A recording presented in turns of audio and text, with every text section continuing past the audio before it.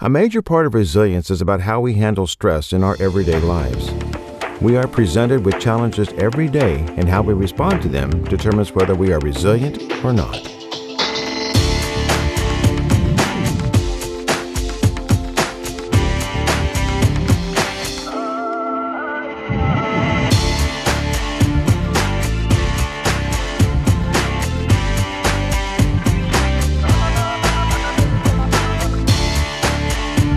Stress in general can reduce the capacity for resilience, but not all stress is bad for us. There are two types of stress that we face at one time or another: eustress and distress. Eustress is good stress, and it occurs when the gap between what we want and what we have is slightly pushed, but not in ways that lead us into feeling overwhelmed, while distress is the opposite of eustress and is bad for resilience. Eustress, healthy stress. Temporarily suffering can help us reach the successful path, because pressure has the capability of building diamonds. Stress can be perceived as a healthy process or an unhealthy process based on how our mind interprets them. Rethink stress. So many times what we know now, the research is telling us, is that it's not necessarily just stress that's bad for us. It's the way we perceive that stress. So when we perceive stress is bad for us, we tend to try to numb it. We try to escape it, not wanting to feel that discomfort.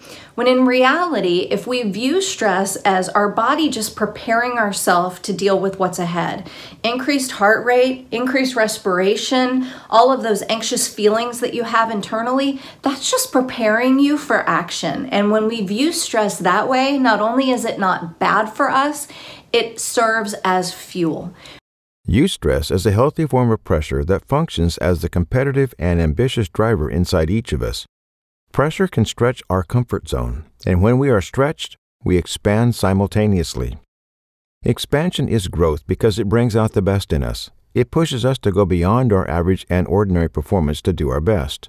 So, when I'm getting ready to get on a stage and speak to a big group of people, even though I've been doing this for years, my heart rate goes up. My adrenaline is shooting through my body, right? I need that. I need that because when I have that kind of eustress or an increase in energy happening, it's clarifying my brain and bringing me all the way up to the peak of peak performance, okay? It doesn't become toxic stress until it goes over that line.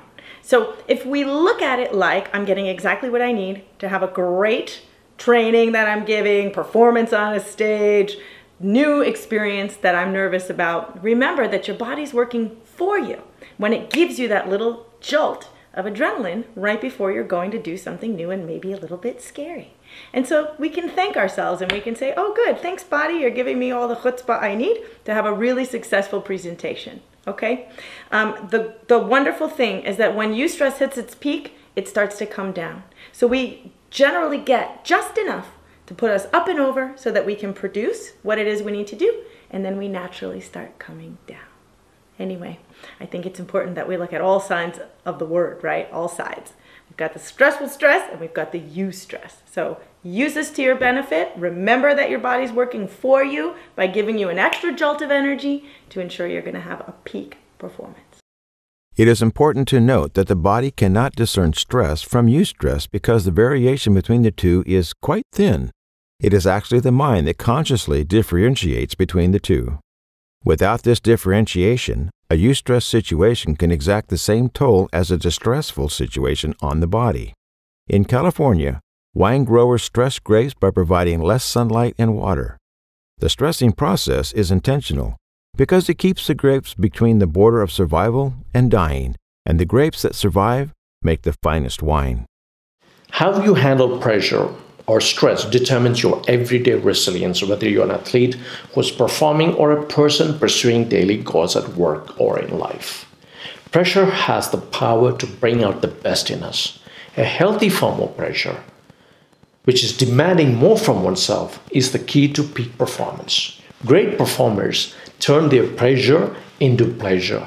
Like top performers, we can literally train our brain to be resilient by using our daily intake of pressure to ultimately enhance our performance and outcome. Just like lifting weights helps us in developing bicep muscles, daily practice helps us in shaping our brain to be more resilient. But most people are not equipped to handle everyday stress. They feel they're stressed when they are presented with a situation, especially a challenging situation. But when we train our brain to solve problems or to handle everyday challenges, we become better at handling pressure. Distress. The medical definition of stress is the perception of a real or imagined threat to your body or your ego. Stress is essentially when a situation, pressure, or change exceeds our coping abilities. Take a roller coaster ride, for example. You might have two people that go on a roller coaster together. One person may take a genuine enjoyment out of that experience. Other people might take a genuine sense of fear and anxiety. The roller coaster itself doesn't change, but our perceptions of it will differ. The same can be said for other stressful situations. Ultimately, it depends on your perception of that situation that determines whether or not you see it as a stressor. Of course, the roller coaster example is an example of short-term stress, which in isolation may not cause any harm whatsoever. It's only when stress accumulates beyond your coping abilities and without adequate recovery, the stress can become a problem. Stress is likely to occur after an accumulation of life-change events. Those events can be both positive and negative. They might include a business realignment, a promotion at work, or even something enjoyable such as a holiday or a Christmas break. What matters is there's a change to your normal routine. When a number of changes to your life happen within a short space of time, that's when it can have an impact on your resilience and your stress. Stress actually occurs when the demands of a certain situation exceed our perceived ability to control that situation. The key solution is that the more you perceive that you can control the situation, the lower you get stressed, and vice versa. The perception of control lies in a person's coping skills along with competence and confidence in dealing with complexities. The mind and body are integrated. They affect each other. What you think affects your body, and how you feel affects your brain. Over time, too much stress can increase your heart rate, your breathing rate, your blood pressure, blood sugar, muscle tension, and risk of blood clotting. It can also increase your risk of anxiety, depression, addiction, and obesity, and it can compromise your immune system. All of these can lead to chronic disease, and chronic disease can be hard to manage. So it's important to find positive and healthy ways to control the harmful effects of stress on your mind and your body. There are many ways you can learn to manage stress. It involves making small changes in your mental, emotional, and physical habits and routines.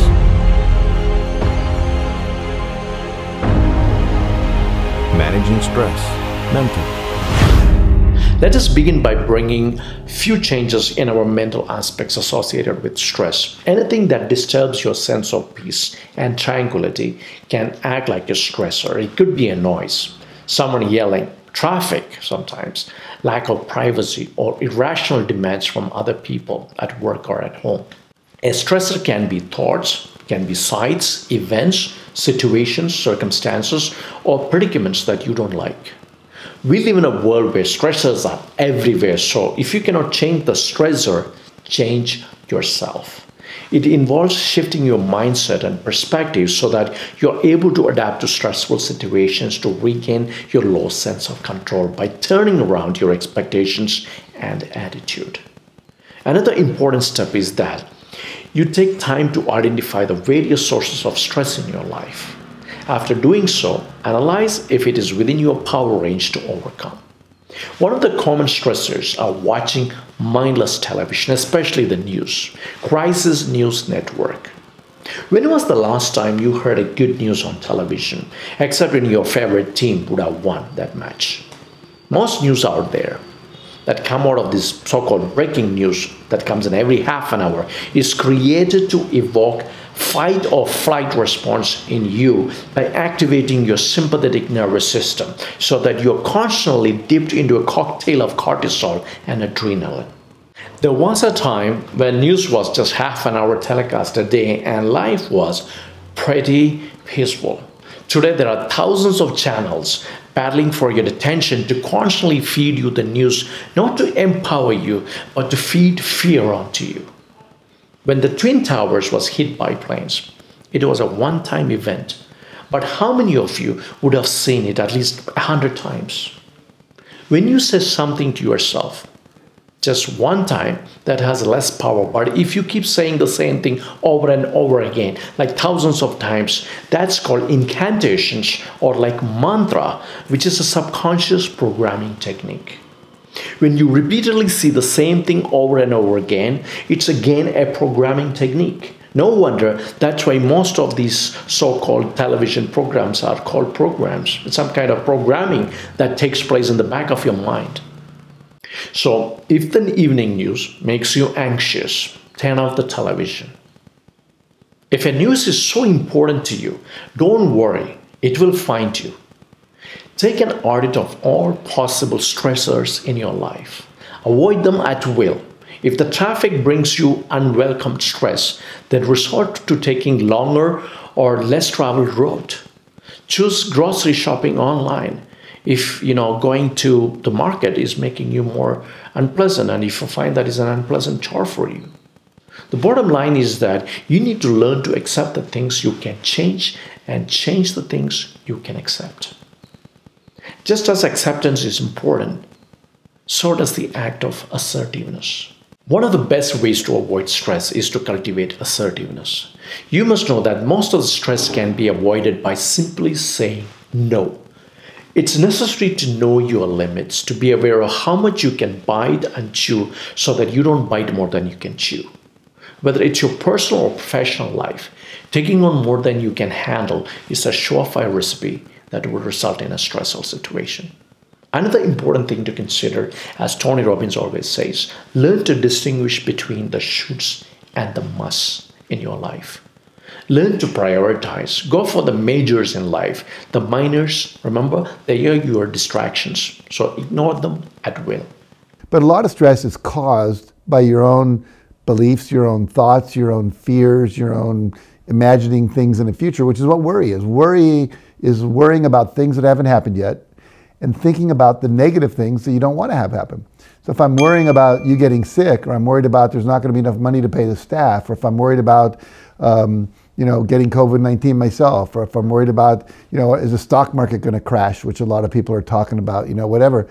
But I'm thinking about the future, and I'm imagining the very thing I don't want to have happen. What you do want to do instead is replace that with fantasizing what you want to have happen in the future. As Zig Ziglar used to say, worrying is negative goal setting, and whatever you think about, you bring about. And so basically where your attention goes, your energy flows. So we want our energy flowing toward creating our positive future, not our negative future. Teach yourself problem-solving skills. Problems are stressors, and resolving them helps eliminate the stress triggered by them.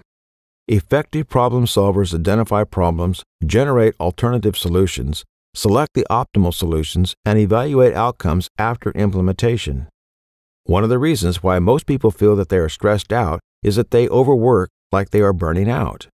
Relaxation and sleep is equally important because it refuels, replenishes, and re-energizes a person to work again.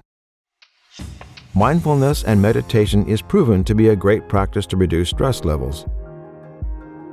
Athletes like Tiger Woods have used non-reactive awareness to handle stressors and distractions from the fans and press all around him. Meditation will help your nervous system get rid of the distinct set of stresses you've accumulated throughout your highly individualized lifetime, leaving you better rested, more intuitive, physically healthier, and in a better state where you'll be able to access energies so that you can use your unique expertise to create innovative responses to the specific demands in your life. Now, if you introduced meditation to me 10 years ago, I would have laughed. I would have thought it's some crazy hippie thing, but it has been the most profound thing I've ever done. And just to put this really quickly into context, could you imagine coming home from a day's work sweating and feeling dirty and just going straight in and not having a shower, sitting down with the family? In fact, let's not shower the next day or the day after that. Could you imagine how you start to feel? And I think this is like, meditation is like the shower for our brain. It sounds crazy, but for people that aren't meditating, there's so much stuff going on up in here. We clean our bodies to feel nice and healthy. Why don't we stop and clean our brain? Meditation just dumps out the crap, to put it bluntly. Meditation alone has taken me from an 8 to 9 out of 10 worrier to like a 3 or 4 out of 10 worrier. When you're more balanced mentally, you can handle most of stressful situations better. Having faith in something outside of ourselves makes our life worth fighting for and supports us in recovering from stress and trauma. It also encourages social connections, giving and receiving love, gratitude, acting with compassion and empathy, all of which circle back to resilience. Emotional health. Stress often springs from stressful situations that you may find difficult to handle emotionally. Emotional resilience comes from emotional intelligence. It's your ability to handle your emotions in a healthy manner. Most negative emotional experiences spring from the undercurrents of other unpleasant emotions like resentment, shame, guilt, hurt, and regrets. If you're unable to handle resentment, it results in the recurring emotional expressions of anger, fear, self-hatred, and bitterness. Shame and guilt can lead to self-loathing and depression. Regrets in life can express themselves as sadness and bitterness because the hurt will always find its nastiest emotional expressions through anger. When you learn to forgive, you let go of anger and resentments. Through dealing with shame, regrets, hurt, and guilt, you will learn to move on with your emotional energy that is directed towards the advancement of your goals rather than addictions and other distractions in your life. Becoming more resilient also means that you are in control of your emotions. When you lack control over your emotions, you are likely to take permanent decisions based on the temporary spur of the emotions in you. While you're stressed, you cannot think straight. Any hasty decision rarely brings the best results. Therefore, to be more resilient, you have to keep calm, gauge and evaluate things logically so that you are able to make a plan and put it into action. You need to start making efforts to replenish your emotional energy. We are emotional beings that need connection, love, empathy, and compassion to survive. Make friends, socialize, and connect with people. There is nothing more calming than spending quality time with another human being who makes you feel safe and understood during challenging times. At the same time, avoid people who stress you out. If someone consistently causes stress in your life, limit the amount of time you spend with that person or end the relationship. Physical health. Health is everything, but it's a fundamental trait of resilience that people often forget about. To have a sound mind, you also need a sound body. Resilience relies on our health to function at its best. Otherwise, stress eats us away and we break down, literally and figuratively. Resilient people take good care of their body and preserve it. Healthy food, well-earned rest, and regular exercise is the key to their physical well-being. This pays off as it helps in reducing pressure on them. Well-nourished bodies are better equipped to handle any kind of stress. It's necessary to eat a healthy and balanced diet in order to optimize your energy. Our body has a way of dealing with our mental state and vice versa. Therefore, the fastest and the most efficient way to overcome stress is to work out and to engage in some kind of regular exercise. It's true that when someone is stressed, the last thing that they might feel like doing is getting out of bed and do some exercise. Now, the good news is you build up your physical resilience every time you're not sitting still. Even doing something small like taking a few steps on the spot or pumping your fists over your head can help to boost your physical resilience. So try it now. Stand up and take a few steps on the spot.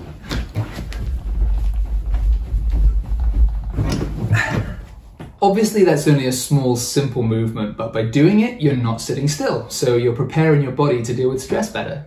See, if you went to the gym, you wouldn't pick up the biggest, heaviest weight in there straight away, would you? You'd start small, and get good at lifting a smaller weight, and then you'd work your way up to lifting a bigger one. So start with some small, simple movements and acknowledge that that's progress. And then the next time you can do something slightly more active, and then slightly more active again the next time after that. But engaging in physical activity is a huge stress reliever. Of course, to do this habitually, you don't need to be an athlete or spend hours at the gym. Even baby steps will do, When you take some small steps on a daily basis, that can develop into a great habit. The sole purpose of doing so is that when you exercise, your body releases endorphins that make you feel good, and it can serve as a valuable distractions from your daily troubles. When you move, even lightly, what you do typically is increase blood flow. And as circulation increases, you get more blood coming to your brain. And with it, it brings oxygen and glucose. So already you can see why even light exercise tends to correlate with improved mental performance and sharpness, because you've got more resources pumping around your brain, and consequently you become more productive and improve your mental performance. Also, as you exercise, you tend to produce more myokines, which are really peptides that enable you to feel better. It improves your mood, reduces anxiety, and that also contributes to the association we have with exercise and resilience. So think about that. Thinking about light exercise, and ideally every day, what could you change, maybe starting tomorrow, to improve your relationship or the number of minutes you spend on an average day or an average week engaged in light activity? Breathing is the key to distressing and healing when it comes to your physical and mental health. A person's usual breathing is often shallow in nature, which starves the body and the brain of oxygen, ultimately affecting the immune and cardiopulmonary system. Therefore, you must develop the practice of taking several deep diaphragmatic breaths in a tense moment, so that it helps in clearing your mind, body, and soul. Stress, either eustress or distress, is not entirely caused by external situations such as job pressure or conflict at home. It is caused as much or more by how we interpret our situation. Stress is a response. There is a healthy and unhealthy way to respond to almost anything that happens to us. Even though we have pathologized stress so much in our culture, the original dictionary meaning of stress means to emphasize. Think about it. Sometimes we need to emphasize so that we focus on the majors in life. We will persist in what we aspire to achieve because our eyes are on the prize. But still, if you are experiencing distress, you are not likely happy, healthy, or performing at our best. It's important to reevaluate what we are chasing.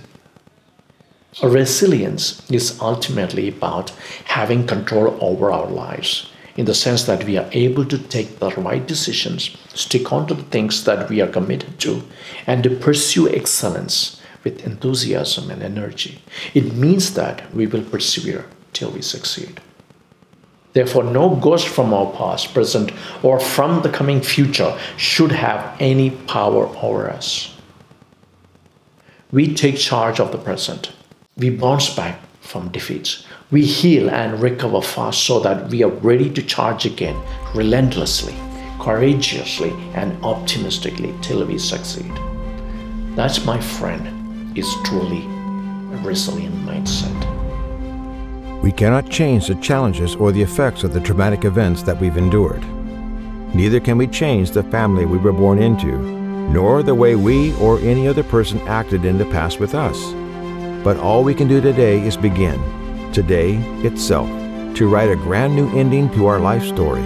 We are truly the authors of our lives, and knowing that, my dear friend, is what will make us resilient in the first place.